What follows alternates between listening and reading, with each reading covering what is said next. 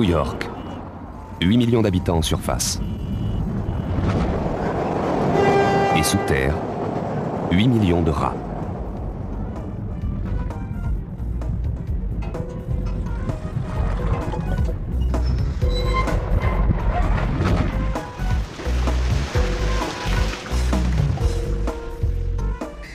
Rattus norvegicus, le rat d'égout. On l'appelle aussi surmulot. Longueur du corps 25 cm, plus une queue de 20 cm. D'origine européenne, il est arrivé en Amérique comme passager clandestin à bord des navires de la conquête.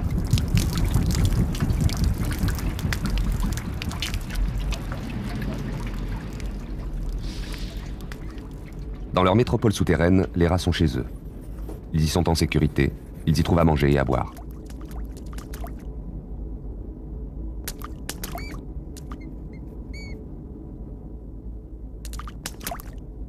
Ils disposent en plus d'un gigantesque réseau de conduites et de tuyaux qui leur permet de voyager à leur guise et de sortir où ils veulent et quand ils veulent. C'est bien là le problème. Les New-Yorkais sont complètement envahis par les rats.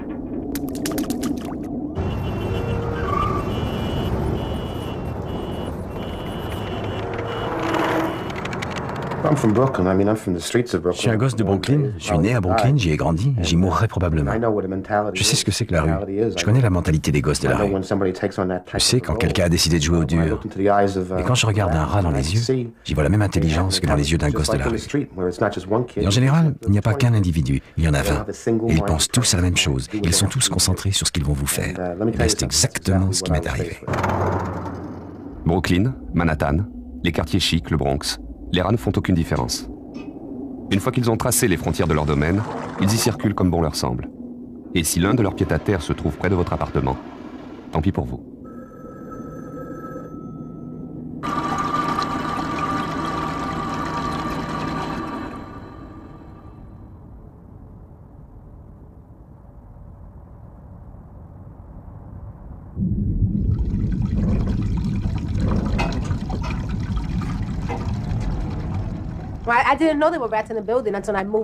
J'ignorais qu'il y avait des rats dans cet immeuble quand j'ai emménagé avec mes enfants.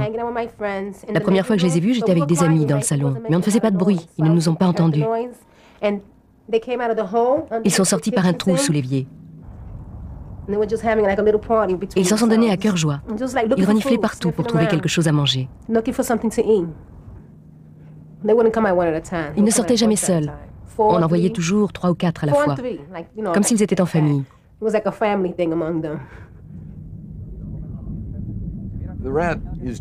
rat est un envahisseur.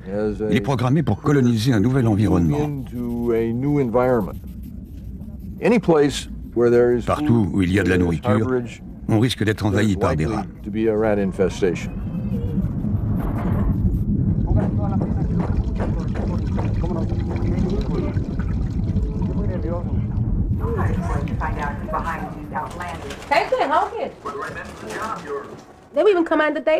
Ils sortaient même en plein jour, même quand la lumière était allumée. Ils n'avaient peur de rien. Je tapais des pieds comme ça, ou bien je leur jetais des objets. Je pensais que le bruit les effaroucherait un peu. Je faisais du bruit aussi quand je circulais dans l'appartement, pour leur faire peur, au moins le temps d'aller d'une pièce à l'autre. J'avais peur de me faire mordre. Il paraît qu'ils ont des tas de germes et de maladies. On ne sait jamais. Il y a tout lieu de se méfier, effectivement. Chaque année, à New York, 150 à 200 personnes sont mordues par les rats. Ce qu'on a le plus à New York, c'est ce qu'on appelle le rat d'égout. Des individus particulièrement volumineux. Et ce rat d'égout, on lui a donné différents noms selon les milieux où on le rencontre. Les gens qui travaillent au bord de l'eau l'appellent le rat d'eau. Les employés du métro l'appellent rat noir ou rat brun. Dans le métro, les rats trouvent toutes sortes de détritus jetés par les usagers. Ils connaissent tous les passages entre les tunnels qui leur donnent accès aux endroits où ils nichent, dans la structure même du réseau. Donc ils ont là tout ce qu'il leur faut. Parfois, dans la journée, ils sortent pour prendre un peu l'air.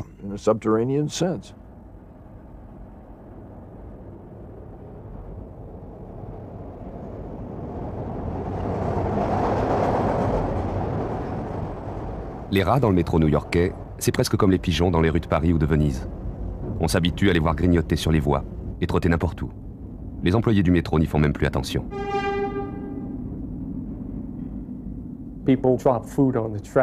Les gens jettent plein de bouffe sur les voies. Évidemment, les rats accourent tout de suite. C'est fou les quantités de nourriture qu'ils peuvent ingurgiter. C'est le moins qu'on puisse dire. D'après les estimations, les rats new-yorkais consomment 250 tonnes de nourriture par jour. Le métro n'est pas seulement une source d'approvisionnement inépuisable. C'est aussi un moyen commode pour les jeunes mâles chassés de leur groupe d'aller chercher plus loin un autre secteur à coloniser.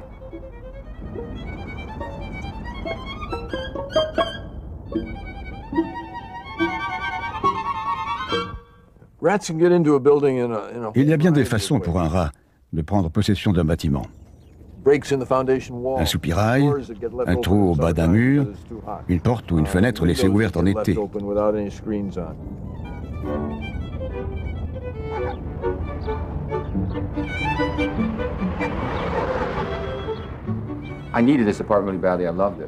Je cherchais un appartement et celui-ci me plaisait beaucoup. Le propriétaire m'a mis en garde. Le grenier est infesté de rats. J'ai cru qu'il disait ça parce qu'il ne voulait pas me le louer. J'ai emménagé quand même. Et c'était vrai.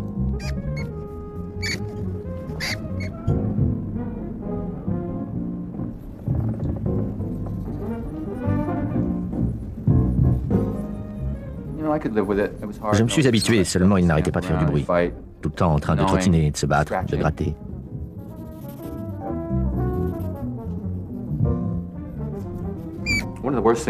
Mais il y a eu pire que ça. Une nuit, je me réveille en sursaut et je sens quelque chose sur moi. Je n'ose pas ouvrir les yeux, il y a quelque chose d'anormal, j'ai peur. Je finis par ouvrir les yeux. Il y a quelque chose sur moi. Je sens ces petites griffes sur mon ventre. Et je n'ose pas bouger parce que si je bouge, il va s'affoler et venir dans mon cou ou je ne sais où. Avoir des rats chez soi, les entendre cavaler dans le grenier, c'est une chose. Mais en avoir un dans son lit... Alors, très lentement, je commence à tirer sur le drap en le coinçant entre mes pieds pour le tendre. Puis je le tire jusque sur ma tête pour le raidir au maximum. Lui ne comprend pas ce qui lui arrive. Il se sent soulevé par en dessous.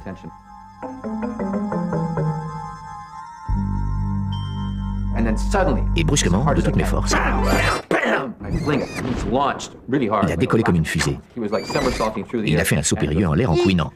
Il a heurté le mur, il est tombé, et je suppose qu'il est monté au grenier.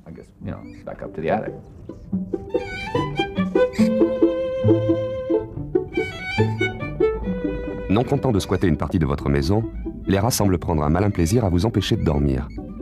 Car ce sont des noctambules. C'est la nuit qu'ils partent en quête de nourriture, qu'ils se chamaillent et qu'ils s'accouplent.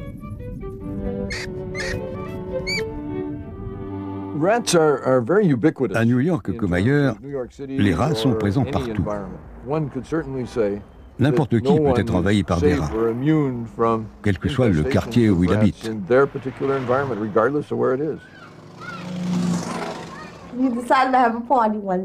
Un jour, on faisait une petite fête. J'avais préparé du veau milanaise pour mes invités. On était assis en train de jouer aux cartes, on s'amusait bien. Et le rat a choisi ce moment pour s'amuser aussi. C'était la première fois que je faisais du veau milanaise dans cet appartement. C'est peut-être à cause de ça. Ça dégageait une odeur qu'il n'avait jamais sentie avant. Ce qui n'aurait rien d'étonnant, car les rats ont un odorat extrêmement développé et des papilles gustatives hypersensibles. Pour ce qui est de l'ouïe, ils sont bien lotis également. Il n'y a que leur vue qui soit assez médiocre.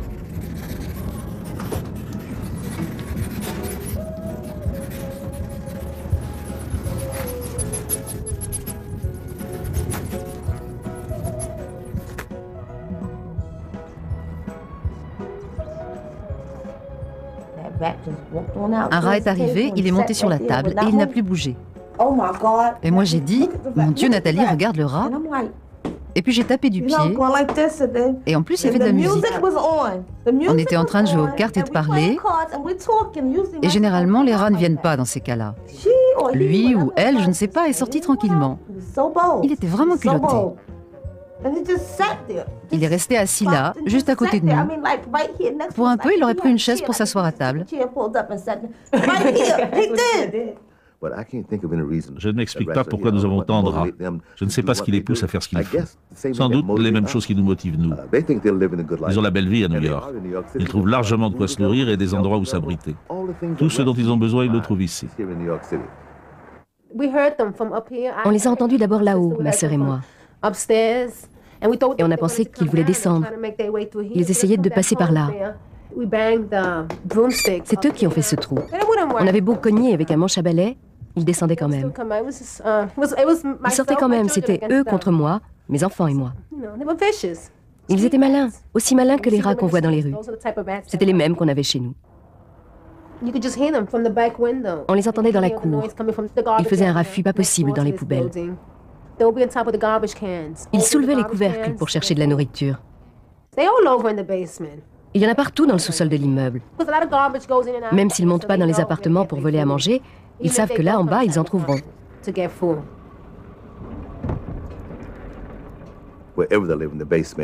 Quel que soit l'endroit où ils vivent, un sous-sol ou un appartement, les rats sont des animaux sociaux, ils vivent en famille. Les rats d'égout logent dans des terriers qu'ils entretiennent très soigneusement, de vrais protecteurs de l'environnement.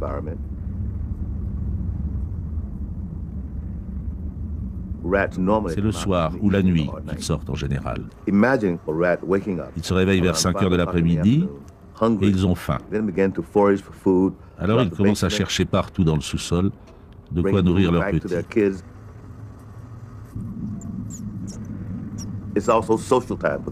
C'est aussi le moment de la journée où commence leur vie sociale.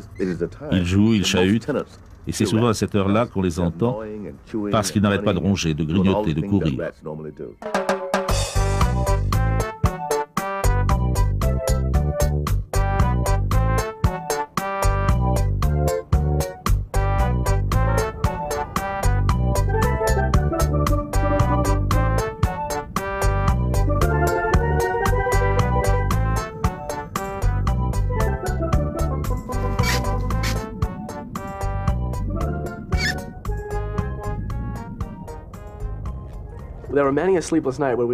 Nous avons passé pas mal de nuits blanches, terrorisés, n'osant ni bouger ni sortir du lit. De temps en temps, on les entendait faire des allers-retours à toute allure entre la salle de bain et la cuisine.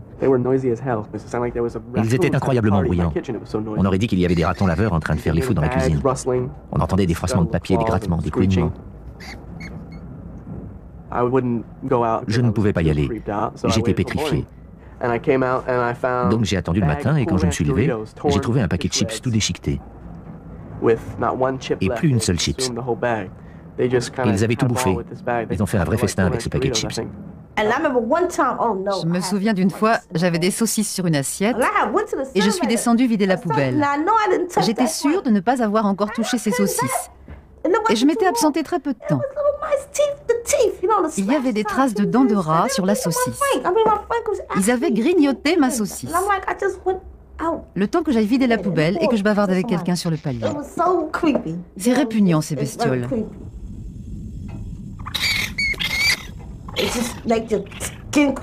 Moi, ça me donne la chair de poule.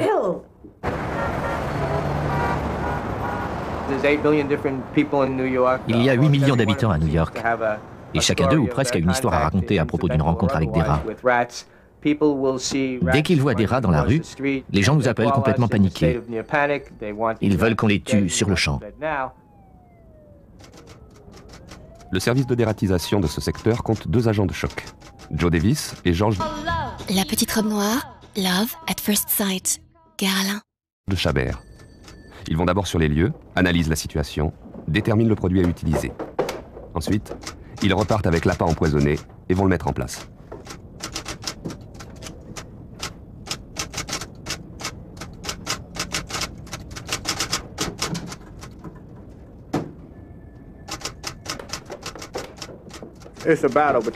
C'est un combat entre eux et moi. Quand j'arrive, ils dégagent. Ils savent que c'est Joe. Nous sommes obligés de limiter la population des rats, à défaut de pouvoir les exterminer complètement.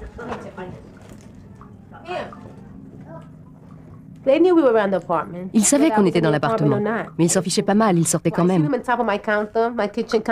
Je les ai vus un jour sur mon plan de travail dans la cuisine. Il y avait encore de la vaisselle sale dans l'évier. Et je les entendais pousser des petits cris. et gratter avec leurs griffes pointues.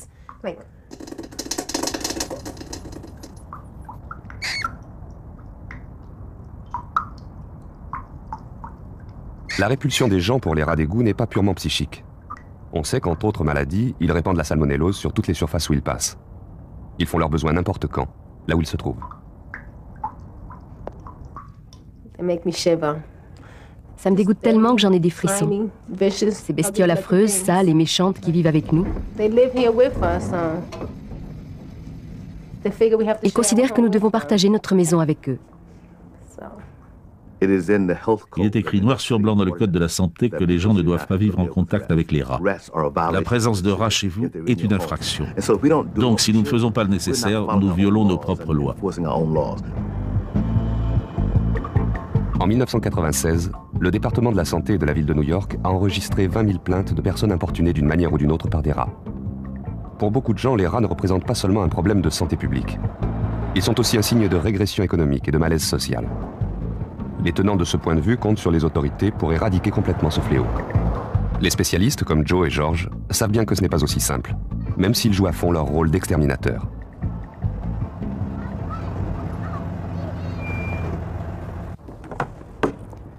Je vais leur apprendre, moi, qui est le patron ici. Je vais nettoyer cet endroit de fond en comble. Et je veux qu'ils sachent, quand je viens dératiser un bâtiment, que je les éliminerai tous. Moi, je commence par faire du bruit pour qu'ils sachent que j'arrive.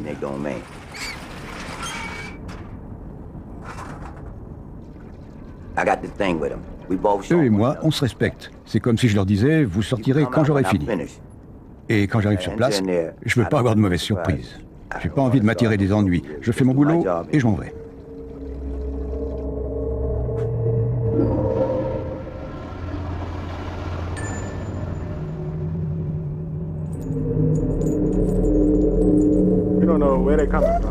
On sait jamais par où ils vont arriver. Ils peuvent surgir d'un tuyau ou d'un trou, et on peut pas s'empêcher d'avoir peur. On a le cœur qui bat 2 fois plus vite. Il faut vraiment être sur ses gardes quand on descend là-dedans.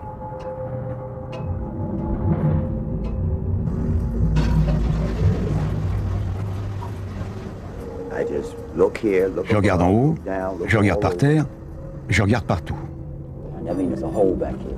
Je cherche les trous, les terriers où je vais poser l'appât.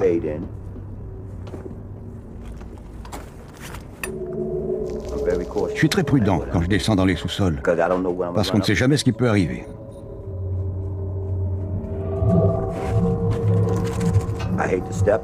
J'aime pas marcher sur un rat. Il y a toujours le risque qu'il vous morde. J'en ai vu qui étaient gros comme des ratons laveurs. C'est maintenant que j'ai peur. Avant, il suffisait de leur mettre la lumière de la torche en pleine figure et ils se sauvaient. Et maintenant, ils restent là, campés sur leurs pattes, et ils vous regardent comme si vous étiez moins que rien. Quand j'en vois un, je lui demande de partir, et il reste là. Leur attitude, c'est ça qui me fait peur. Vous avez l'impression que votre cœur s'arrête de battre. Et dès que vous ressortez, ça repart. Le sang revient. Et vous vous sentez de nouveau un homme.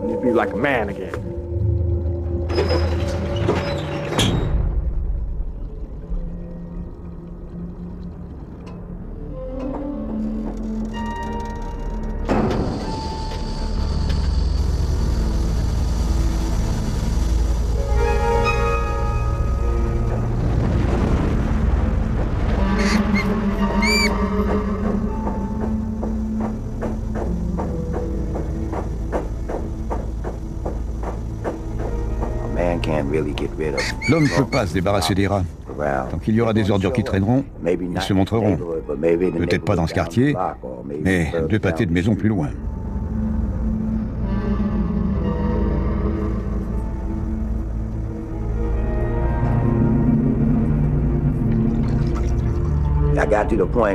Au bout de 15 ans d'expérience, j'en arrive à me demander si je ferais pas mieux de les laisser tranquilles et de trouver un autre boulot. Ça me mine, parce qu'on n'arrivera jamais à s'en débarrasser. On peut limiter leur population, c'est tout. Vous relâchez votre attention juste une fois, et il y en a un qui revient, puis 2, puis des millions. Et il faut tout recommencer à zéro.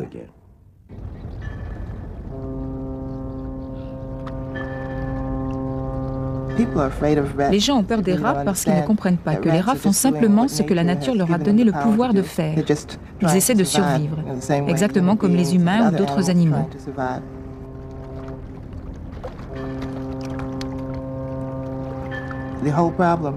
Les problèmes commencent lorsque les rats empiètent sur le territoire des hommes. Beaucoup de gens sont terrorisés par ça.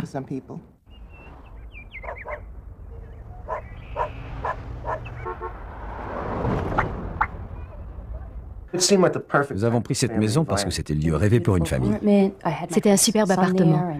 C'est là que j'ai eu mon premier fils et on voulait en avoir d'autres. C'était l'endroit idéal pour élever des enfants. Nous avons vécu tout à fait normalement pendant plusieurs années avant que ça nous tombe dessus. J'étais assise dans le salon et tout à coup j'ai tourné la tête et près de la gazinière j'ai vu quelque chose qui ressemblait à un rat. Je suis allée voir Tom et je lui ai dit « Je crois qu'il y a un rat dans la maison ». Ma première réaction quand Sharon m'a dit ça a été l'incrédulité. C'est pas que je la croyais pas, je voulais bien admettre qu'elle avait vu quelque chose. Il me disait « Mais non, c'est une souris ». Et j'essayais de lui dire « Je ne pense pas, je pense que j'ai vu un rat ». Tout était propre ici. Sharon faisait le ménage tous les jours. C'était pas vraiment le genre d'endroit où on aurait pu s'attendre à voir un rat. Au début, je n'ai pas compris. J'ai cru qu'il y avait des cambrioleurs. Des petits objets disparaissaient. Du fil dentaire, des boîtes d'allumettes. Tout le temps. Toutes les semaines, j'ai remarqué qu'un objet que j'avais posé à un endroit précis n'y était plus. En fait, ils volent des objets pour leur nid. J'ai découvert ça un jour en ouvrant la petite trappe qui donne dans le grenier. J'ai tout pris sur la tête. Et dans ce fatras, j'ai retrouvé les objets qui me manquaient. Là, je me suis dit qu'il était temps que je commence à mettre des pièges.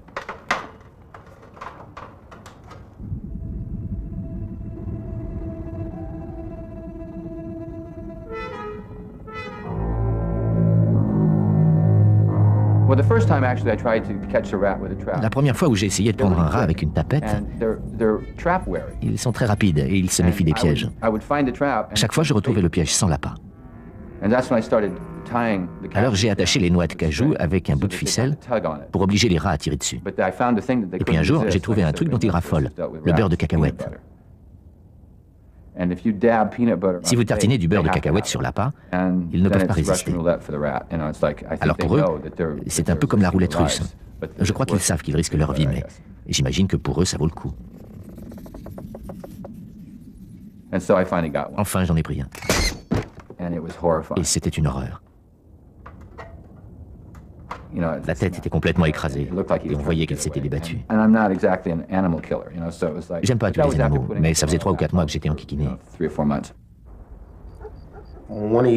Un soir, je vais dans la salle de bain et je regarde par terre. Je savais en fait, j'avais vu sa queue. Mais j'avoue que je continuais à refuser d'y croire. J'ai fait demi-tour et j'ai raconté ça à Sharon, mais en minimisant la chose. Mais au fond de moi, je me disais, tiens. Je me souviens d'une nuit, une des pires qu'on ait passées. Une copine s'était fait livrer un plat cuisiné. Le plat était arrivé emballé dans un sac en plastique. J'ai entendu un petit bruit de plastique et j'ai pensé qu'elle était en train de manger. Je vais voir, et qu'est-ce qu'il y avait sur la poubelle ? Dans le sac, un rat d'au moins 12 cm de long qui tournait en rond comme un fou. Il était entré dans le sac et n'arrivait plus à en sortir. Je suis restée pétrifiée pendant je ne sais combien de temps. Ça m'a paru une éternité. Et je ne savais pas quoi faire. J'arrêtais pas de me dire, il faut que tu le sortes d'ici, il faut que tu le mettes dehors. J'ai ouvert un tiroir et j'ai pris un couteau de boucher.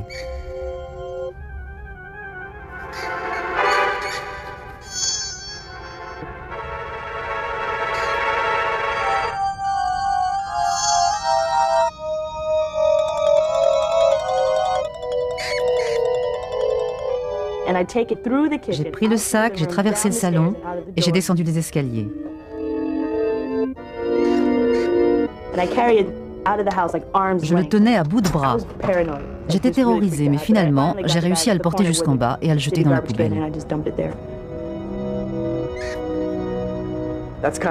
C'est comme ça à New York. Il y a des cafards et des rats, on fait avec ou on déménage.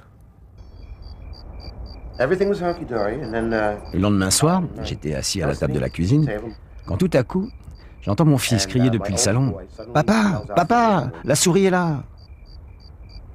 Je me dis « La souris est là ?» Alors je me lève, je vais dans le salon et je vois mes 3 enfants assis par terre. J'avance vers eux, je le vois sur le canapé, sur le côté du canapé, et je le regarde droit dans les yeux et lui il me regarde aussi fixement. Cette fois, je ne pouvais plus nier l'évidence. Nos regards s'étaient croisés. J'étais sur le point de réparer un placard dans la salle de bain et j'avais préparé un bout de bois. Je l'ai pris et je m'apprêtais à marcher vers mon destin quand je me suis ravisé. J'avais besoin d'un petit remontant pour me donner le courage. J'ai pris la bouteille de whisky, j'en ai bu 2 ou 3 gorgées. J'étais prêt à l'attaque.